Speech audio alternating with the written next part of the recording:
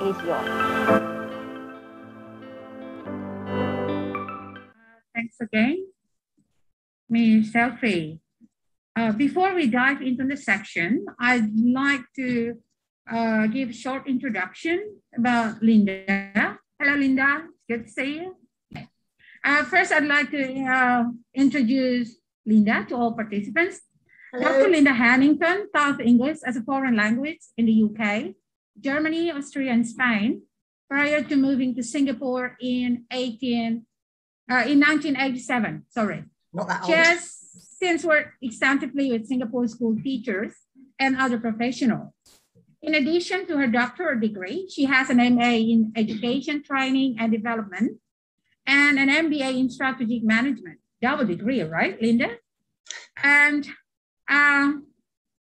during her career, she has held a range of training and management positions. Her last full-time position was as senior lecturer at the National Institute of Education, Singapore, where she worked for 9 years. She is currently a freelance ELT consultant. Her research interests include teacher professional development of CPD, oral communication skills, pronunciation, and learner autonomy. So without any further delay, please welcome our speaker, Dr. Linda Hanington. Linda, the screen is yours. Hello, everybody. Nice to see you all. I'd like to go straight into my presentation, so I'll do my shared screen now.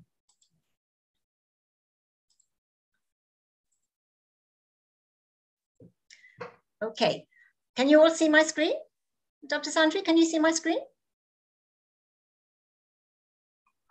Yes, Linda, I can see your screen. Okay, thank you very much for inviting me today. And I'm looking forward, as I say, to talking to you. So the topic that I'm going to look at is a particular part of listening linked to my interest in pronunciation, actually. So it's about decoding.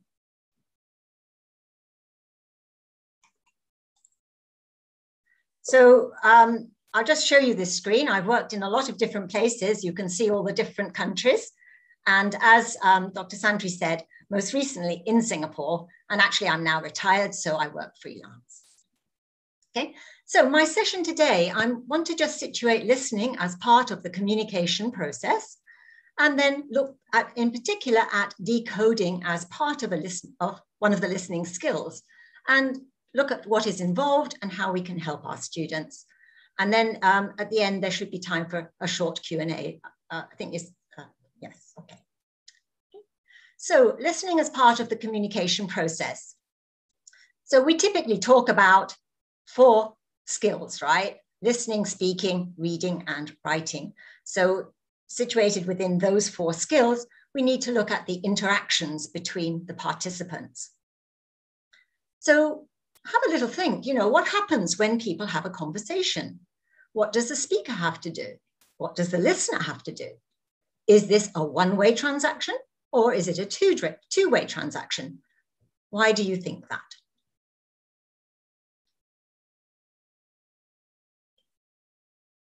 All right, so I'd like to show you a model. There have been various models of communication. There have been linear models suggesting that it's a one-way thing, but that was quickly replaced into an interactional model where we looked at communication as a two-way interaction.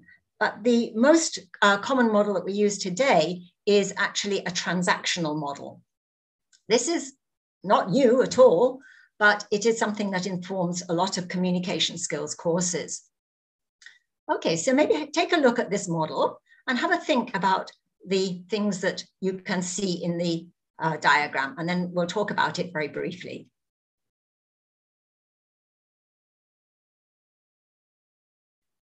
Okay, so in Barlund's model, when he talks about a transactional model, you've got one or more participants, the communicators, and each of those people bring to the communication all the baggage that they have acquired, the culture, the background, their age, their education, how they're feeling, even financial security, and so on. And the communicator encodes the message using his or her language resources. the receiver decodes that message using his or her experience, background, and language resources.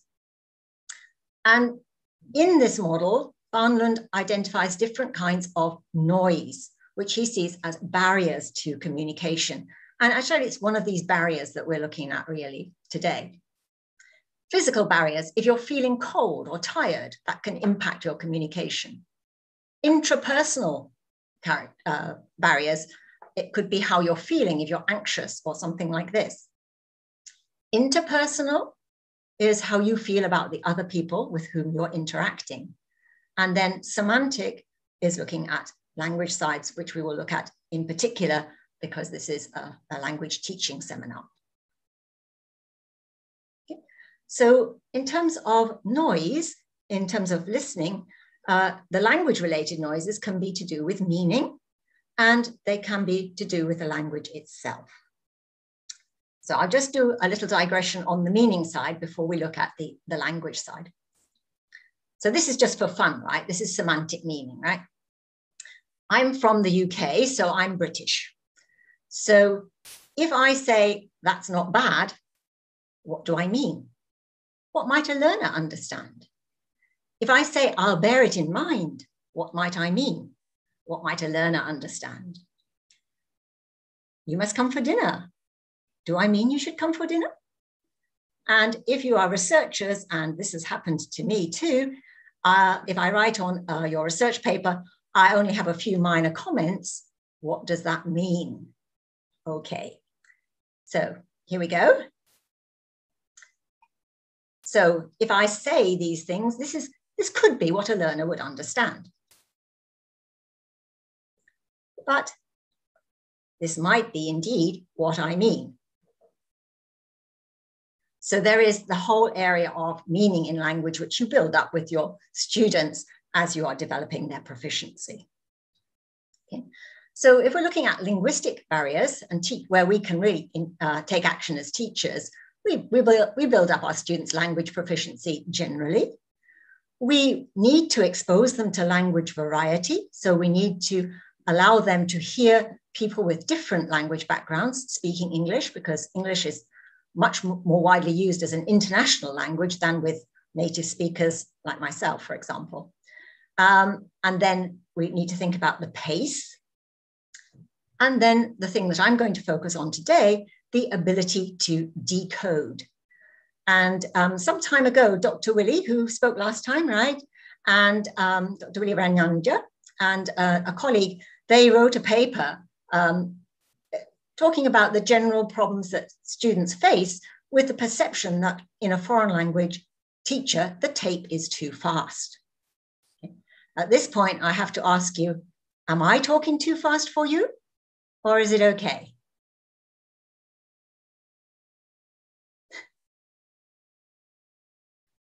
Dr. Sandra, am I okay? Speed? I think you're okay, Linda. Okay, good. All right. Yeah, the speed is okay. Okay, I'll continue then. Okay, so we're going to look now at the ability to decode. And this is a focus on pronunciation, which is an area I have worked in a lot during my career. Okay, so decoding spoken language. I'm going to say 2 phrases, and I'd like you to write them down. I'm not going to say them, actually. I'm going to play them, because otherwise you can sometimes lip read. Okay, so here's the first one. Can you try and write this down? I'm all ears. Okay, I'll play it again.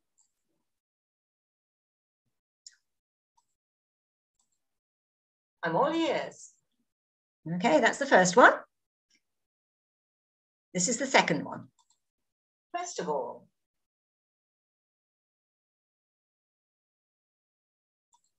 First of all.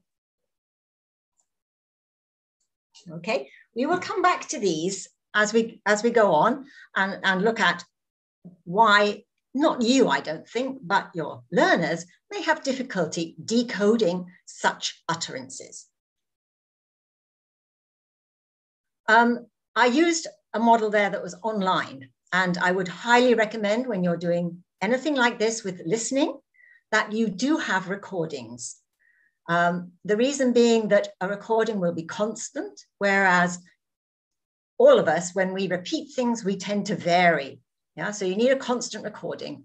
They're flexible. You can replay them many times. Students can re-listen to them at home, and we can repeat them as often as we need. Okay, so what do we need to decode? We're going to look at 4 areas. Firstly, sounds. Secondly, a principal area of concern for me is word boundaries. And then we will look at rhythm and stress and at intonation patterns. Okay, sounds. So give him a pet, give him a pat. Give him a pet, give him a pat, give him a pet. It's cold, it's cold. Often students can't distinguish.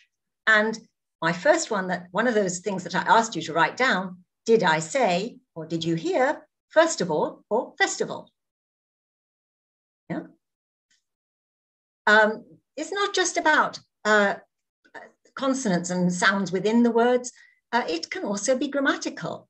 They watched TV, they watched TV. If the students can't hear the ed ending pronounced as a t here, then they're unlikely to use it actually themselves, and they're unlikely to use it in their own writing. But they also don't know whether we're talking about present tense or the past tense. So awareness of sounds is a first place to start. So as teachers, we can provide a lot of sound discrimination practice. I'm sure you do this already. And there are plenty of online resources. One very well-known one is Ship and Sheep. So you can have a look at that one. And there are many others. I would argue that students need to be able to discriminate sounds hourly.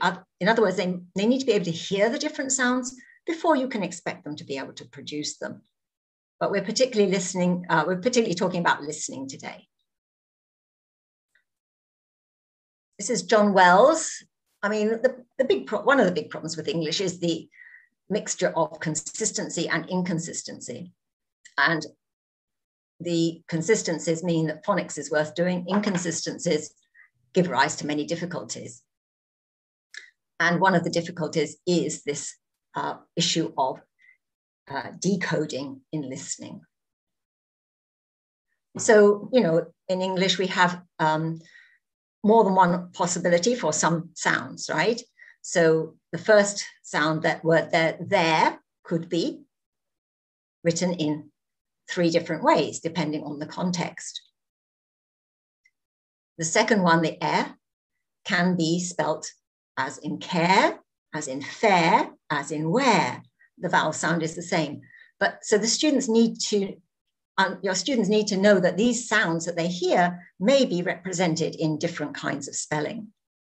And again, with the E sound, sheep, peace, please, again, different possibilities. Now, this is a bit daunting for us all as teachers, as learners, but there are regularities. And these are from Adam Brown, who has done a lot of research in pronunciation. And you can see here that for these short sounds, the short vowel sounds, there is quite a lot of regularity. In particular, the A sound, the A, the single A, making the A sound, and the O in spelling, making the O sound.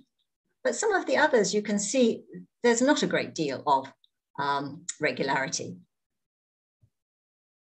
When it comes to the long vowel sounds, they tend to spell their names, we say. So A, we call it the letter A, will be will pronounce the word face. Yeah? E, seen, mice, mice. And these ones will often have a silent E to make the longer vowel sound. So we can encourage our students to recognize different sounds and different possibilities right from the start. So this is a little story at primary school level, okay? Is the wise owl wise?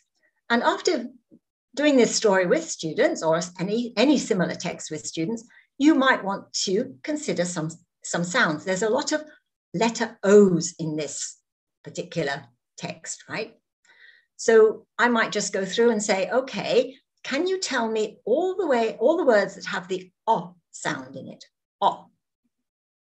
So the students would say pond, forest, frogs, and so on, right? And then I say, okay, well, are there any other sounds where we can see an O?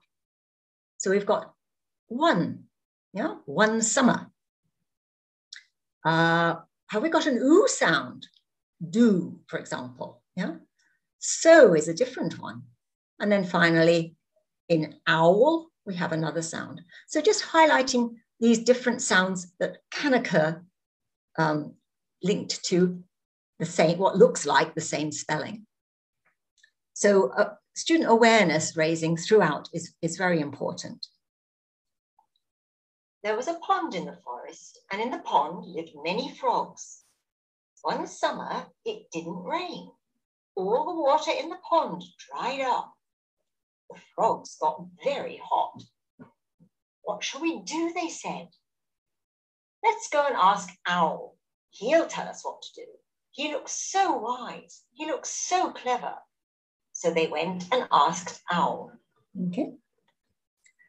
We'll move on to consonants. They tend to be more regular, but the K spelling is one tricky one. We can have K for kite with a K, K for car with a C, and then these particularly tricky words that are longer, accept, accent, accommodation, accept, excellent, and then finally queen and quiet. But generally speaking, the consonants are more regular in their pronunciation. Okay, here's a little sound riddle to do with the S and K sound, right? So you can eat cakes and drink Coke in me. I'm not a cafe and you can find me in many schools. My name begins with the same letter as cinema, city, and certificate. I'm a what? Anybody know? I think you can't say anything actually, right? So it's canteen, yeah? So here you get the students to circle all the words beginning with C and raise awareness that these can be pronounced in two different ways. Yeah? So again, so that when they're listening, they can anticipate, what do I hear compared with what I might know in writing? Okay, let's look at word boundaries. So sounds also change depending on their context. So listen to this sentence and think about why it might be difficult for learners to decode. I ate 2 eggs, an apple and an ant. Okay. I'll play it one more time. I ate 2 eggs, an apple and an ant. Okay. So what did you hear? I ate 2 eggs, an apple and an ant. Okay. So the first part was I ate 2 eggs, 2 eggs actually, because the eggs starts with a vowel and therefore there can be some sounds joining up. So if we can say we have 1 egg, yeah, but when we come to 2, we have 2 eggs. There's a w in there, 2 eggs. So students may not realize that that's actually still 2 words. They hear it as 1, yeah. When we come to 3 eggs, we put a y in to make the link, 3 eggs. And then 4, in my English, British English, I don't have any R sound there until I link it up with 4 eggs. Now an R sound comes in. Americans and other speakers of English may have an R in the 4, yeah, but British English, we don't. Okay, so there's different ways of linking up. And again, students, they need to know this in a sense so that they can see, okay, it's not just 1 word, it's 2 words that have been linked together. 1 egg, 2 eggs, 3 eggs, 4 eggs, 1 egg, 2 eggs, 3 eggs, 4 eggs. So one is the careful pronunciation and the other one is the natural pronunciation, or my natural pronunciation.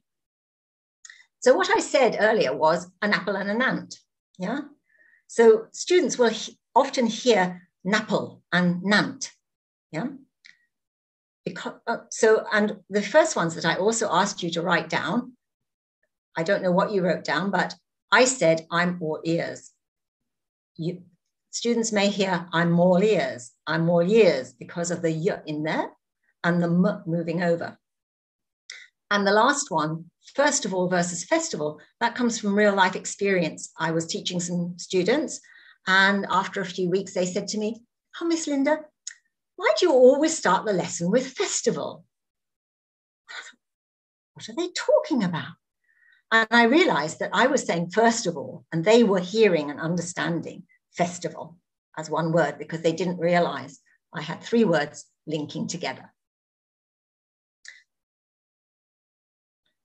So things that can happen are deletion.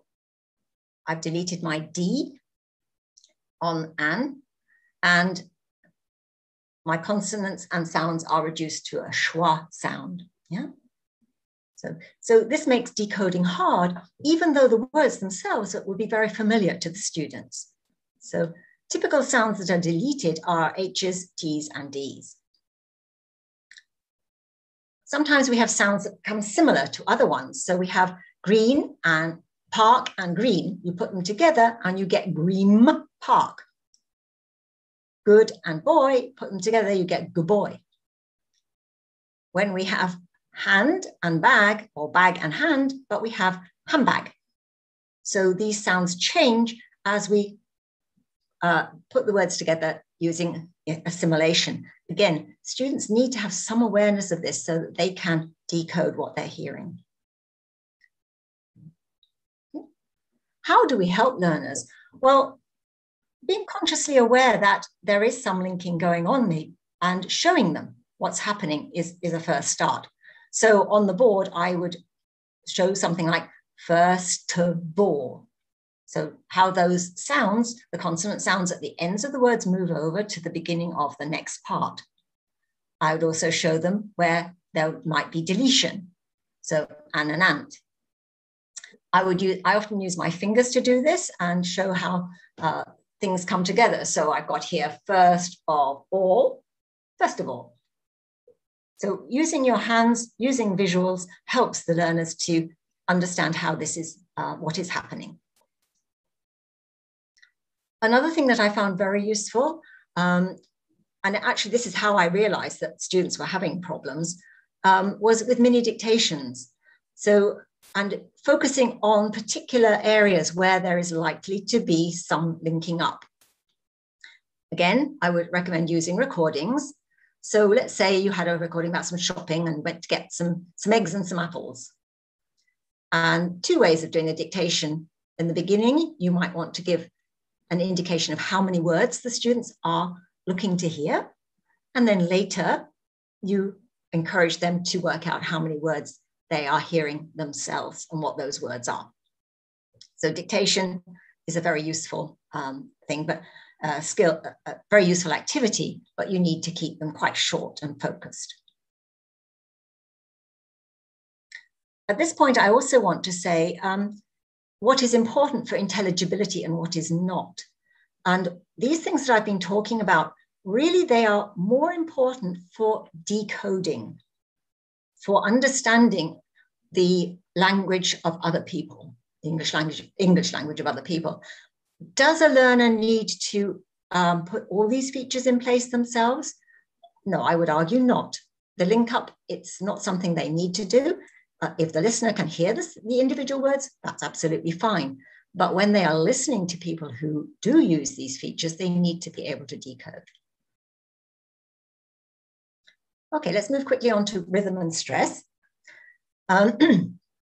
So because English is a stress-timed language, as you know, we have a regular beat. And that means that the syllables between the beats tend to be reduced. So I'm going to show you a poem in a minute. So it goes, who smiled as she rode on a tiger. So smiled, rode, tiger will get the beats. And these are the content words which get stressed so a listener can hear them. And usually important or new information tends to get the main stress in an utterance. Okay. So everything between, sorry, I go back.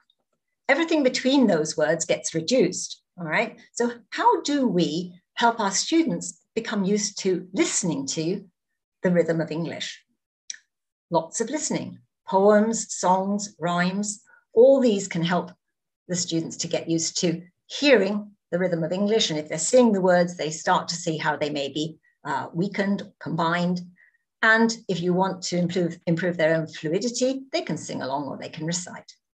And the good thing, of course, is the words for all poems, songs and rhymes these days can be found online. Okay, so my limerick. Okay. I'm going to read this to you. I'm going to play it to you. There was a young lady of Liger who smiled as she rode on a tiger. They came back from the ride with the lady inside and a smile on the face of the tiger. Okay. So my first question to you is, why was the tiger smiling?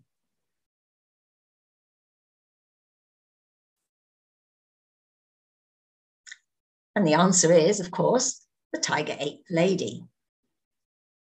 So this is also a point you really need to try to help students get the general meaning before you start to focus on any features of language. Okay, so this sad story is a very useful one for showing some of the features. Okay, so have a think about which words seem to link to the next ones. Okay, I'll play one more time.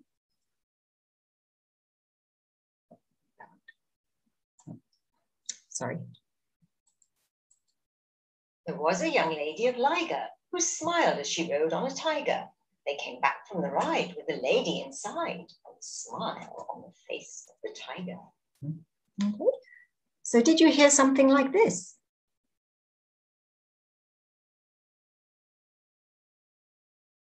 So the highlighted parts are where it's very likely that the final consonant sound of the previous word will move over to the beginning of the word that starts with a vowel sound. Okay, so many functional words don't have any stress, so the vowel is reduced to the schwa sound. So that adds to the issues with decoding.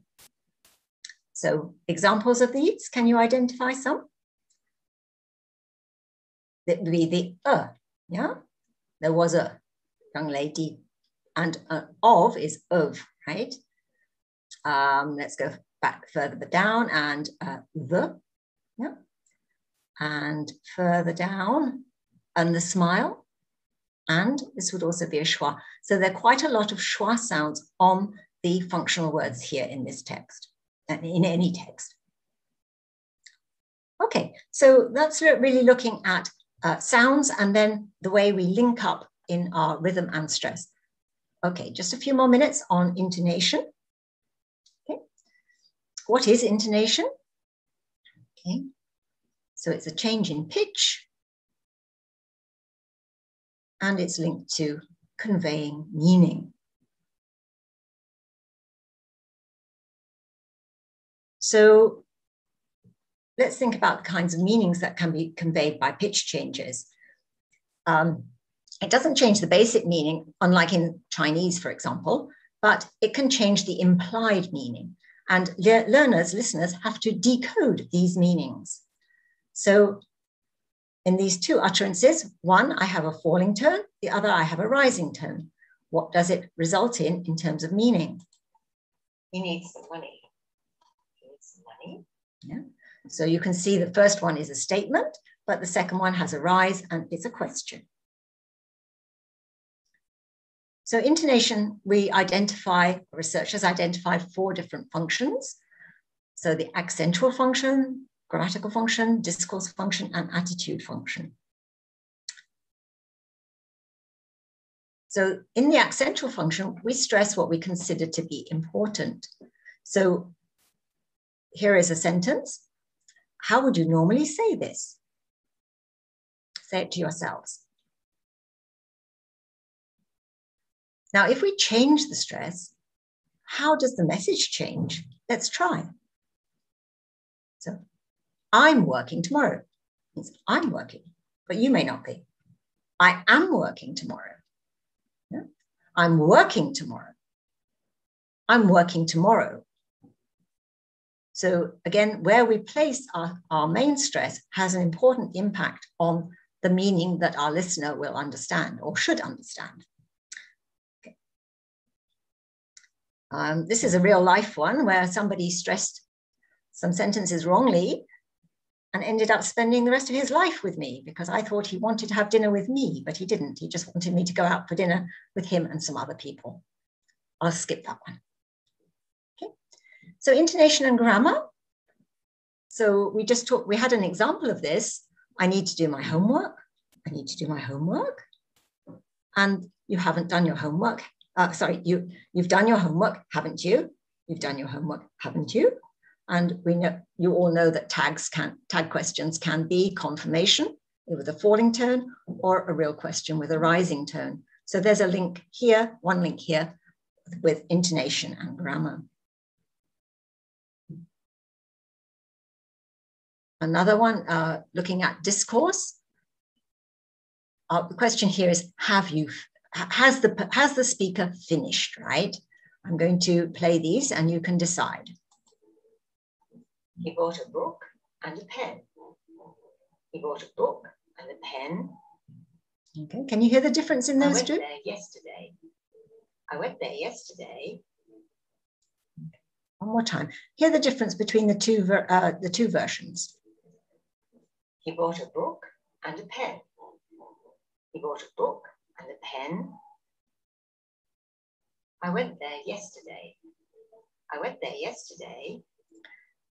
So you can probably note that when the voice falls, the speaker has finished, but when the voice is rising, then there's going to be something else that follows. So the speaker has not finished. And this is, again, very important to be able to decode in interactions. Okay. And then the last one about attitude. Okay. So at the customs, somebody might say to you, the first utterance, and then the second one, you might say to a friend, I guess. What's your name? Is he really that handsome?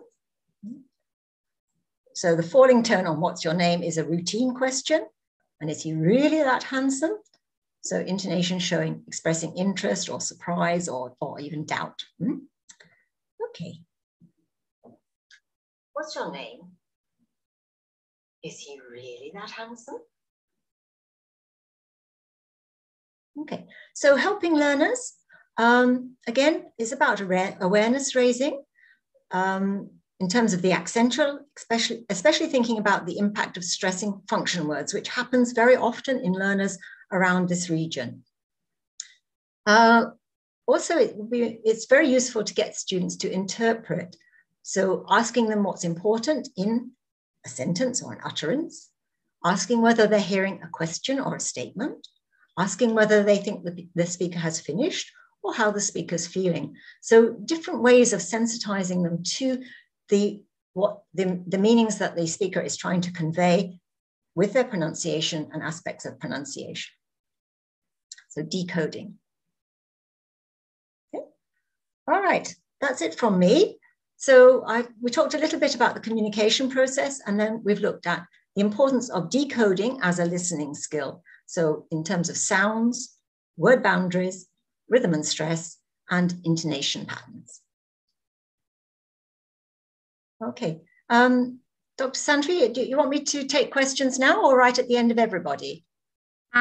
I think you can take questions now, Dr. Linda. How much time do I have? Because you said half an hour. I think I've done about half an hour. Yeah, half an hour, but you still have 10 minutes for Q&A. Oh, 10 minutes for Q&A. So what are the students going to do? What are the participants going to do as Q&A? They're going to... They will have to chat in the chat room.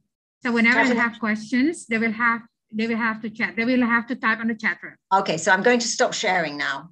Yes, please. Yeah, okay. Just show you, these are my references, okay? All right, I'll stop sharing now. Okay, thank you, Dr. Linda Hanington, for your presentation. It's really great to know every detail about teaching and learning listening. Now, in guiding you with Q&A sections, I will invite Kristen. Kristen, please. It's your turn to guide Dr. Linda in the section of Q&A.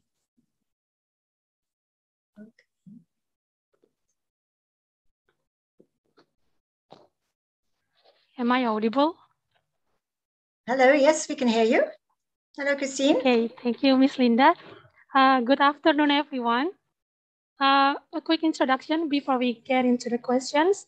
So my name is Christine Ismail, and I was given this precious chance to take this Q&A session. So I'm going to read the question given by the participants, and Miss Linda, you may answer the question right after that. Okay. The first question comes from Miss Linda Rupidara. Another Linda. English speakers come from different countries or nations, and the way they speak English may be affected by particular accents that maybe we are not familiar with. Do you think that the accents of the speakers could interrupt the decoding process? Hello, Linda, and everybody else. Yes, well, the thing I do think is that we need to expose our students and ourselves to English language speakers with different backgrounds, from both so-called native speakers and non-native speakers, because as I said earlier today, we're often interacting with two non-native speakers of English are interacting with each other. Yes, of course, individual variations of English will impact on the way English is pronounced, to what extent some of those things that I was talking about will happen. They are quite often features of a traditional native speaker, I would say. So while it is important to teach, to help students with decoding in different contexts, it's also very important for them to hear different kinds of different accents, so that they become more flexible with their ability to decode, actually, yes. Mm. Thank you, Ms. Linda, for the answer. Next question comes from Mr. Agustinus Semion.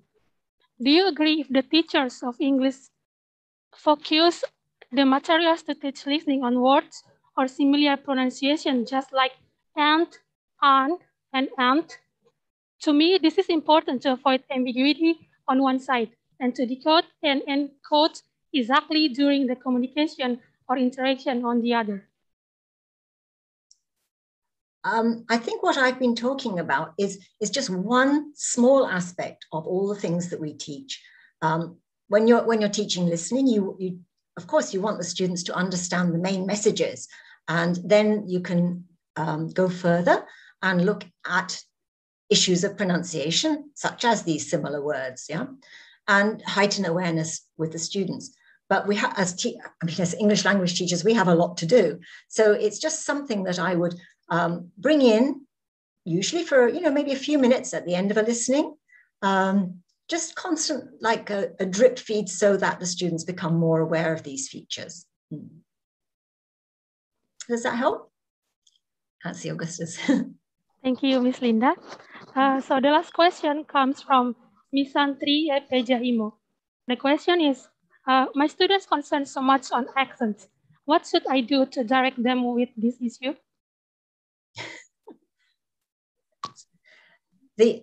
Okay, I'm not sure if I'm understanding this correctly, that they're concerned about their accent. What I would say is all speakers of English reflect their backgrounds. And, what we want to do is we want to help our students to become intelligible to other speakers of English, the people that they want to interact with. So, I sound British. Your students will sound as though come from Indonesia.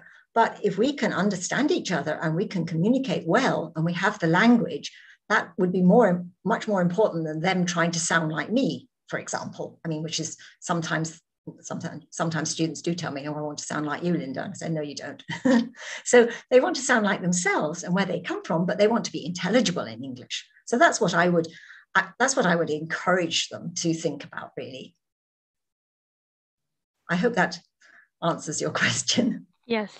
Thank you so much, Miss Linda, for answering the question. So I guess this is the end of Q&A session. Thank you so much for answering all the questions. And also thank you for taking your time to be here with us in this webinar. Thank you, Miss. Thank you very much for having me today. It's been lovely to meet you all. Yes, thank you. Thank you very much, Linda.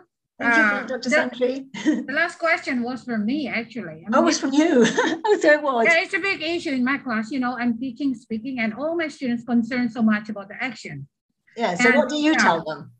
Well, I said, like, if you have different background, especially different first language or mother tongue, it's going to be difficult to, you know, some people are good in imitating, like if you are so favorite in this action, that some people are really good in imitating this action, or Australian action or even American action, but some are not that lucky. Well, what I mean by not lucky, it means they really don't have lucky. that particular talent. Yeah, quote unquote, right? Yeah. But well, that's okay, because now it's, you know, it's now like word Englishes. Everyone is English, not only people in British English. So don't worry about the action so much. That's exactly what I tell my students as well. Yeah, that's true. You just want to be able to understand you. Yeah, that's true, Linda. Well, thank you for such an insightful presentation, Linda, related to listening skill. I'm sure it's really beneficial for us all here, both teachers and students. So if you want to stick around, and I do expect that you can stay around. I'll stay here, yes. Yeah, for the closing statement at the end of all presentations. Thank you very much, Linda.